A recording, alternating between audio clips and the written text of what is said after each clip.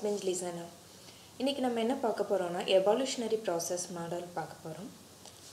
இப்போ evolutionary process model எடுத்துக்கிட்டிங்கன்னா இது ஒரு iterative model அப்படின்னு சொல்லுவாங்க. ஏன்னா அடிக்கடி நம்ம ஃப்ரீக்வெண்ட்டாக நம்மளோட சேஞ்சஸ் இதில் பண்ணிகிட்டே இருப்போம் இதில். இப்போ நம்மக்கிட்ட ஒரு கஸ்டமர் வராங்க, அவங்க எனக்கு இந்த ஸ்பெசிஃபிகேஷன்ஸோட எனக்கு ஒரு சாஃப்ட்வேர் வேணும் அப்படின்னு கேட்குறாங்க. அப்போ அந்த ஸ்பெசிஃபிகேஷன்ஸ் எல்லாம் டெவலப்பர் கேட்டுக்கிட்டு இப்போ நான் டெவலப் பண்ண போகிற அந்த சாஃப்ட்வேர் எந்த இடத்துல இருந்து இம்ப்ளிமெண்ட் பண்ண போகிறோம், அதாவது எங்கேருந்து ஸ்டார்ட் பண்ண போகிறோம் அப்படின்றது இருக்கு இல்லையா, அந்த இது தான். ஸோ அவங்க ஸ்பெசிஃபை பண்ணி இருக்கிறதுலேருந்து எந்த இடத்துல இருந்து நம்ம ஸ்டார்ட் பண்ண இந்த ப்ராஜெக்ட் ஈஸியாக முடிக்க முடியுன்றதை ஐடென்டிஃபை பண்ணிக்கிட்டு அந்த ஒரு பேஸ் பாயிண்ட்லேருந்து என்ன பண்ணுவாங்க, ஸ்டார்ட் பண்ணுவாங்க. அதை ஸ்டார்ட் பண்ணிவிட்டு யூசர் கூட ஈச் அண்ட் எவ்ரி டைம் என்ன பண்ணுவாங்க, டிஸ்கஸ் பண்ணிக்குவாங்க. இந்த ஸ்பெசிஃபிகேஷன் தான் நீங்கள் கேட்டதா, நாங்கள் அதை டெவலப் பண்ணிட்டோம் பார்த்துக்கோங்க அப்படின்ற அந்த ஃபீட்பேக் கேட்டுக்கிட்டு அதை வச்சு இன்னும் இதை எக்ஸ்டெண்ட் பண்ண முடியுமா அந்த ப்ராஜெக்ட் அவங்களுக்கு ஏற்ற மாதிரி அப்படின்றதையும் எக்ஸ்டெண்ட் பண்ணி டெவலப் பண்ணுறது தான் எவால்யூஷனரி டெவலப்மெண்ட் மாடல். இப்போ இதில் பார்த்தீங்கன்னா இப்போ நான் ஆல்ரெடி உங்களுக்கு சொன்னேன், இப்போ ஒரு கஸ்டமர் இருக்காங்க, அந்த கஸ்டமர் வந்து அவங்களுக்கு இந்த மாதிரியான சாஃப்ட்வேர் வேணும் அப்படின்ற ஒரு டெவலப்பரை மீட் பண்ணி என்ன பண்ணுவாங்க, அவங்கக்கிட்ட என்ன டிஸ்கிரிப்ஷன்ஸ் எல்லாத்தையுமே சொல்லுவாங்க. அதாவது ஸ்பெசிஃபிகேஷன்ஸ் எல்லாம் எப்படி இருக்கணும் அப்படின்றத சொல்லிடுவாங்க. அந்த ஸ்பெசிஃபிகேஷன்ஸ் எல்லாம் இப்போ டெவலப்பர் என்ன பண்ணுவார், ஒரு நோட்ஸாக எடுத்துக்கிட்டு அதுக்கு ஒரு டாக்குமெண்ட் க்ரியேட் பண்ணிட்டு இருப்பார் இல்லையா. அந்த டாக்குமெண்ட்டை தான் நம்ம என்ன சொல்கிறோன்னா அவுட்லைன் டிஸ்கிரிப்ஷன் அப்படின்னு சொல்கிறோம். இப்போ இந்த அவுட்லைன் டிஸ்கிரிப்ஷன் எடுத்துக்கிட்டிங்கன்னா இதை தான் நம்ம இம்ப்ளிமெண்ட் பண்ண போகிற அந்த சாஃப்ட்வேரோட பேஸ் பாயிண்ட். இப்போ இதை வச்சு தான் நம்ம என்ன பண்ண போகிறோம், ஒரு சாஃப்ட்வேரை க்ரியேட் பண்ண போகிறோம். அப்போ அந்த சாஃப்ட்வேர் க்ரியேட் பண்ணும்போது நார்மலாக இப்போ வாட்டர்ஃபால் மாடல்லாம் எடுத்துக்கிட்டோன்னா ரெக்யர்மெண்ட் கேதர் பண்ணுறது, அதை அனலைஸ் பண்ணுறது, நெக்ஸ்ட்டு டிசைன் பண்ணுறது, இந்த மாதிரியான ஸ்டெப்ஸ் எல்லாம் இருக்கும். பட் இங்கே நம்ம என்ன பண்ண போகிறோம்னா 3 ஆக்டிவிட்டீஸ் மட்டும்தான் ஃபாலோ பண்ண போகிறோம். அந்த 3 ஆக்டிவிட்டீஸையும் கன்கரண்ட் ஆக்டிவிட்டீஸ் அப்படின்னு சொல்கிறோம். அது என்னென்ன ஆக்டிவிட்டின்னு பார்த்தீங்கன்னா ஸ்பெசிஃபிகேஷன், டெவலப்மெண்ட், வேலிடேஷன். இப்போ ஸ்பெசிஃபிகேஷன் ஆக்டிவிட்டி எடுத்துக்கிட்டிங்கன்னா ஃபர்ஸ்ட் அவங்க என்னெல்லாம், அதாவது கஸ்டமர் நமக்கு என்னெல்லாம் ஸ்பெசிஃபிகேஷன்ஸ் தேவைப்படுது அவங்க சாஃப்ட்வேருக்குன்னு சொல்லியிருக்காங்களோ அதை பேஸ் பண்ணி ஒரு இனிஷியல் வெர்ஷன் நம்ம டெவலப் பண்ணிடுவோம். அதுதான் specification activity. Initial version develop பண்ணதுமே கஸ்டமர் கிட்ட நம்ம டிஸ்கஸ் பண்ணிவிட்டு அவங்களோட ஃபீட்பேக்கை கெட் பண்ணிக்குவோம். அப்போ அந்த ஃபீட்பேக்கை பேஸ் பண்ணி அகெயின் நம்மளால் இதில் இன்னும் சேஞ்சஸ் ஏதாவது மேக் பண்ண முடியுமா, இல்லை இதுவே ஓகே தானா, அப்போ இதை இன்னும் டீட்டெயில்டாக நம்ம டெவலப் பண்ணால் போதுமா அப்படின்ற மாதிரி டிசைட் பண்ணிவிட்டு நெக்ஸ்ட்டு டெவலப்மெண்ட் ஆக்டிவிட்டியில் பர்ஃபார்ம் பண்ணுவோம். இப்போ டெவலப்மெண்ட் ஆக்டிவிட்டியில் என்ன பண்ணுறோன்னா இன்டர்மீடியட் வெர்ஷன் அப்படின்ற ஒரு வெர்ஷனாக சாஃப்ட்வேர் வந்து க்ரியேட் பண்ணுறோம். அதாவது இனிஷியல் வெர்ஷன்றது அந்த ஸ்டார்டிங் மட்டும்தான், அந்த ஸ்பெசிஃபிகேஷன்லாம் இருக்குது அப்படின்றத சொல்கிறது மட்டும். இன்டர்மீடியட் வெர்ஷன்றது அது கொஞ்சம் டீட்டெயில்டாக நம்ம டிசைன் பண்ணிடுறோம். ஏன்னா உங்கள்கிட்ட ஃபீட்பேக் கெட் பண்ணியாச்சு, இந்தந்த ஸ்பெசிஃபிகேஷன் தான் நீங்கள் எக்ஸ்பிளைன் பண்ணியிருக்கீங்களா, இதெல்லாம் உங்களுக்கு சாட்டிஸ்ஃபைடாக இருக்கா அப்படின்ற அந்த ஃபீட்பேக் கெட் பண்ணிக்கிட்டு நெக்ஸ்ட் நம்ம இன்டர்மீடியட் வெர்ஷன் டெவலப் பண்ணிட்டோம். இப்போ இன்டர்மீடியட் வெர்ஷன் டெவலப் பண்ணிட்டீங்க அப்படின்னா நெக்ஸ்ட்டு என்ன பண்ணுவோன்னா அதையும் கஸ்டமர் கிட்ட டிஸ்கஸ் பண்ணிவிட்டு அப்போவும் நம்ம ஒரு ஃபீட்பேக் கெட் பண்ணிக்கிறோம். அவங்களுக்கு அதுவும் சாட்டிஸ்ஃபைடாக இருக்குது அப்படின்னா நெக்ஸ்ட்டு நம்ம அதை வேலிடேட் பண்ணிவிட்டு ஒரு ஃபைனல் வெர்ஷனாக நம்ம அதை க்ரியேட் பண்ணிடுறோம். அப்போ அந்த ஃபைனல் வெர்ஷன் ஆஃப் சாஃப்ட்வேர் தான் என்ன பண்ணுறோன்னா யூசருக்கு நம்ம டெலிவர் பண்ணுறாங்க. இதுதான் இங்கே நடக்கிற ப்ராசஸ். ஸோ ஃபர்ஸ்ட்டு யூசர் கொடுத்துருக்க அந்த ஸ்பெசிஃபிகேஷன்ஸ்லாம் வச்சு நம்ம ஒரு டெஸ்கிரிப்ஷன் க்ரியேட் பண்ணுறாங்க. அந்த டாக்குமெண்ட் தான் அவுட்லைன் டெஸ்கிரிப்ஷன். அந்த டெஸ்கிரிப்ஷனை வச்சு என்ன பண்ணுறோன்னா ஃபர்ஸ்ட் ஒரு இனிஷியல் வெர்ஷன் ஸ்டார்ட் பண்ணுறோம். அந்த இனிஷியல் வெர்ஷனை இந்த யூசர்கிட்ட டிஸ்கஸ் பண்ணிவிட்டு ஃபீட்பேக் கெட் பண்ணி அதுக்கப்புறமா டீட்டெயில்டாக நம்ம டெவலப் பண்ணுறது தான் இன்டர்மீடியட் வெர்ஷன் ஆஃப் சாஃப்ட்வேர். அந்த சாஃப்ட்வேரையும் யூசர்கிட்ட அகெயின் டிஸ்கஸ் பண்ணி அவங்களோட ஃபீட்பேக் கெட் பண்ணிக்கிறோம். நெக்ஸ்ட்டு நம்ம அதை வேலிடேட் பண்ணி அவங்களுக்கு ஃபைனல் வெர்ஷனாக டெலிவர் பண்ணிடுறோம். இதுதான் எவால்யூஷனரி டெவலப்மெண்ட் மாடலில் நடக்கிற ப்ராசஸ். எவால்யூஷனரி டெவலப்மெண்ட் ப்ராசஸை நம்ம 2 டைப்ஸாக டிவைட் பண்ண முடியும். அதுதான் எக்ஸ்ப்ளோரேட்டரி டெவலப்மெண்ட் அண்ட் த்ரோஅவே ப்ரோட்டோடைப்பிங். இப்போ இந்த எடுத்துக்கோங்க, இந்த டயக்ராம் பாருங்கள். இப்போ நம்மக்கிட்ட நான் ஃபஸ்ட் சொன்னேன், ஒரு கஸ்டமர் வருவாங்க, நம்ம கஸ்டமர் கிட்டேருந்து அவங்களுக்கு எப்படிப்பட்ட சாஃப்ட்வேர் வேணும் அப்படின்ற அந்த ஸ்பெசிஃபிகேஷன்ஸை கெட் பண்ணிக்குவோம் அப்படின்னு. இப்போ நார்மலாக கஸ்டமருக்கு தேவைப்படுற ப்ராடக்ட் வந்துட்டு இதுவாக இருக்கலாம். அதாவது ஒரு ட்ரீயில் இந்த மாதிரியான ஒரு டயரை வச்ச ஒரு இது வேணும் உங்களுக்கு. பட் அவங்க நம்மக்கிட்ட எக்ஸ்பிளைன் பண்ணும்போது எப்படி எக்ஸ்பிளைன் பண்ணுவாங்கன்னா இந்த மாதிரி, அதாவது கிளியராக எக்ஸ்பிளைன் பண்ண மாட்டாங்க. ஏன்னா எல்லா யூசருக்கும் இல்லை எல்லா கஸ்டமர்ஸ்க்கும் கம்ப்யூட்டர் நாலேஜ் இருக்கும், அந்த டெக்னிக்கல் டேர்ம்ஸ் எல்லாமே தெரிஞ்சிருக்கும் அப்படின்றது தெரியாது இல்லையா. அவங்க நான் டெக்னிக்கல் டேர்ம்ஸ் கூட யூஸ் பண்ணுவாங்க. அதாவது அவங்க மைண்டில் இருக்கிற அந்த விஷயத்தை வந்து கிளியராக அவங்களுக்கு டெலிவர் பண்ண தெரியாமல் இருக்கலாம். ஸோ அவங்க எக்ஸ்பிளைன் பண்ணியிருக்கிறது நம்மக்கிட்ட இந்த மாதிரியான ஒரு இதுவாக தான் இருக்கும். இப்போ இதை வச்சுட்டு நம்ம ஒரு டிஸ்கிரிப்ஷன், அதாவது ஒரு டாக்குமெண்ட் க்ரியேட் பண்ணியிருக்கோம். அந்த அவுட்லைன் டிஸ்கிரிப்ஷனை வச்சுட்டு நம்ம இப்போ இதில் எதுலேருந்து ஸ்டார்ட் பண்ணுறது அப்படின்னு நம்ம யோசிப்போம் இல்லையா. அப்போ நம்ம என்ன பண்ணுவோம், அவங்க மைண்டில் இருக்கிற விஷயமும் அந்த ரோப். அப்போ நம்மக்கிட்ட இந்த எக்ஸ்பிளைன் பண்ணும்போது அவங்களுக்கு ஒரு ஊஞ்சல் வேணும், பட் அது ரோப்பில் இருக்கணும் அப்படின்றது சொல்லியிருக்காங்க. அப்போ நம்ம என்ன பண்ண போகிறோம், ரோப்பில் இருந்து, அதாவது ஒரு ட்ரீ இருக்குது, அதில் ஒரு ரோப்பு நாட்டாவது தான் நம்ம என்ன பண்ண போகிறோம்னா ஸ்டார்ட் பண்ண போகிறோம் நம்ம ப்ராஜெக்டை. அப்போ இது கான்ஸ்டண்ட்டாக இருக்க போது இல்லையா. இப்போ இதுதான் நம்மளோட இனிஷியல் இம்ப்ளிமெண்டேஷன். ஸோ இதுதான் நம்மளோட இனிஷியல் வெர்ஷன். அப்போ இதுக்கப்புறமா நம்ம என்ன பண்ணுறோம், நெக்ஸ்ட் இன்டர்மீடியட் வெர்ஷன். இப்போ இது டெவலப் பண்ணிவிட்டு யூசர்கிட்ட டிஸ்கஸ் பண்ணிவிட்டு இன்டர்மீடியட் வெர்ஷன் டெவலப் பண்ணி அதையும் டிஸ்கஸ் பண்ணிடுறோம்.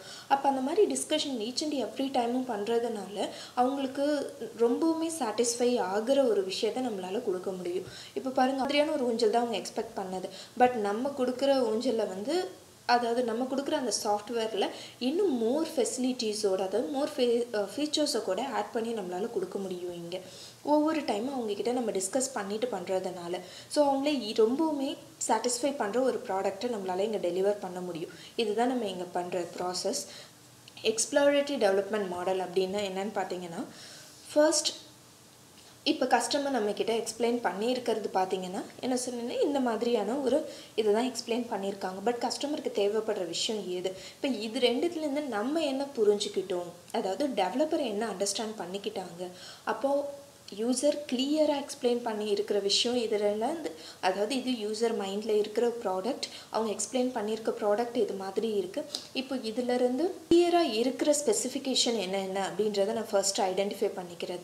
ஸோ கிளியராக இருக்கிற ஸ்பெசிஃபிகேஷன் என்ன, ட்ரீ அண்ட் ரோப், அதுதான் இல்லையா. அப்புறம் ஒரு ஊஞ்சல், இதுதான் நம்மக்கிட்ட இருக்குது. அப்போது இந்த மாதிரியான கிளியர் ரெக்யர்மெண்ட்ஸை மட்டும் எடுத்துக்கிட்டு, நமக்கு நல்ல புரிஞ்ச அந்த ரெக்யர்மெண்ட்ஸை மட்டும் எடுத்துக்கிட்டு ஒரு ப்ராசஸை நம்ம ஸ்டார்ட் பண்ணிடுறது, அதாவது சிஸ்டம் டெவலப் பண்ண ஸ்டார்ட் பண்ணிடுறோம்.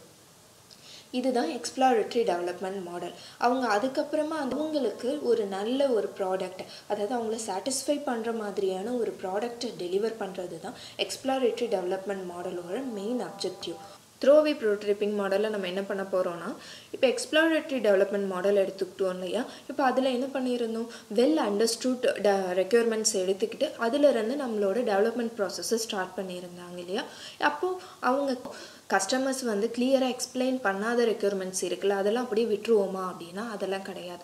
அந்த மாதிரியான அன்கிளியர் ரெக்யர்மெண்ட்ஸ் இருக்கும் இல்லையா, அதெல்லாம் ஒர்க் பண்ணுறது தான், அதாவது அதை எல்லாத்தையும் நம்மளோட ப்ராடக்ட் கூட இன்வால்வ் பண்ணுறது தான் வந்து த்ரோஅவே ப்ரோட்டோடைப்பிங் மாடல் அப்படின்றது.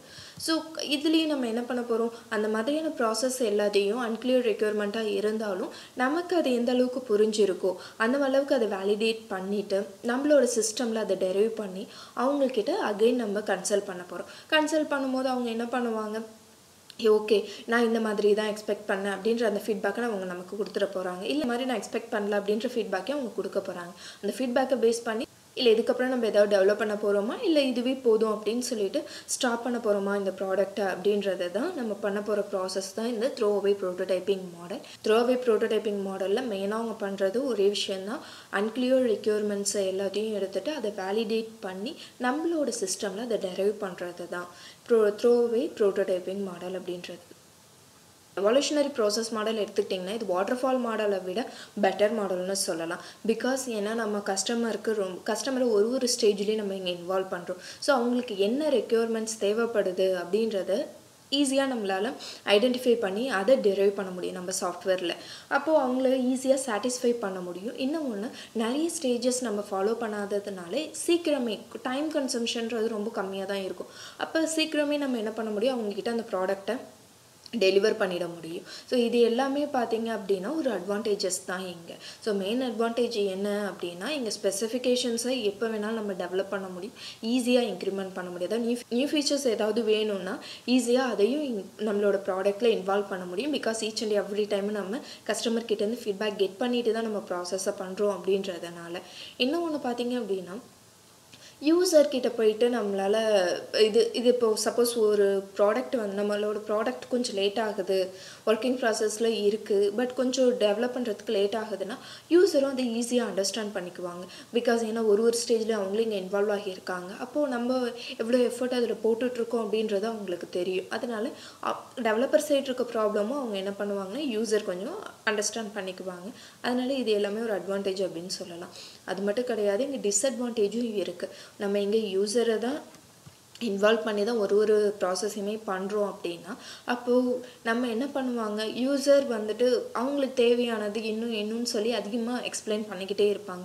ஸோ எல்லாத்தையும் நம்மளால் அதில் பண்ண முடியுமா அப்படின்றது கண்டிப்பாக தெரியாது. அப்போ எல்லாமும் பண்ண முடியும். ஏன்னா சில விஷயங்கள் அவங்க சொல்கிறது அந்த ப்ராடக்டில் நம்மளால் இன்வால்வ் பண்ண முடியாது. அந்த மாதிரியான விஷயங்களை அவங்கள வந்துட்டு அதிலிருந்து சாட்டிஸ்ஃபை பண்ணுறது கொஞ்சம் கஷ்டமாக தான் இருக்கும். அவங்க கொடுக்குற ஸ்பெசிஃபிகேஷன்ஸ் எல்லாத்தையுமே நம்மளோட ப்ராடக்டில் இன்வால்வ் பண்ண முடியுமா அப்படின்றது டெவலப்பருக்கு தான் தெரியும். ஸோ இன்வால்வ் பண்ணும்போது ஏதாவது ப்ராப்ளம் வந்துச்சு அப்படின்னா அதை எப்படி ஹேண்டில் பண்ணுறதுலாம் இருக்குது இல்லையா? ஸோ இந்த மாதிரியான ப்ராப்ளம்லாம் இருக்குன்னு யூசர்கிட்ட நம்ம சொல்லும் போது அவங்க எப்படி எடுத்துக்குவாங்க அப்படின்றது நமக்கு தெரியாது. ஸோ அதை அவங்கள சமாதானப்படுத்துறதுக்கு நமக்கு நிறைய டைம் ஆகும். இதெல்லாம் இந்த ப்ராடக்டில் பண்ண முடியாது அப்படின்லாம் எக்ஸ்பிளைன் பண்ணுறதுக்கு. ஸோ இது எல்லாமே ஒரு டிஸ்அட்வான்டேஜஸ் தான். ஸோ ஃபர்ஸ்ட் ஒன், யூசரை இன்வால்வ் பண்ணுறதுனால அட்வான்டேஜும் இருக்குது, டிஸ்அட்வான்டேஜும் இருக்குது. ஸோ இங்கே நம்ம கண்டினியூஸாக நம்மளோட ப்ராடக்டில் ஏதாவது சேஞ்சஸ் பண்ணிக்கிட்டே இருக்கோம் அப்படின்னா நம்மளோட சாஃப்ட்வேர் ஸ்ட்ரக்சர் சீக்கிரமே வந்துட்டு கரப்ட் ஆகுறதுக்கு நிறைய சான்சஸ் இங்கே இருக்குது. இதெல்லாம் தான் இங்கே இருக்க டிஸ்அட்வான்டேஜஸ். இப்போ உங்களுக்கு எவல்யூஷனரி ப்ராசஸ் மாடல்னால் என்னன்றது தெரிஞ்சிருக்கும். ஸோ நம்ம நெக்ஸ்ட் வீடியோவில் ஸ்பைரல் மாடல்னால் என்னன்றதை பற்றி டிஸ்கஸ் பண்ணலாம். தேங்க்யூ ஃபார் வாட்சிங்.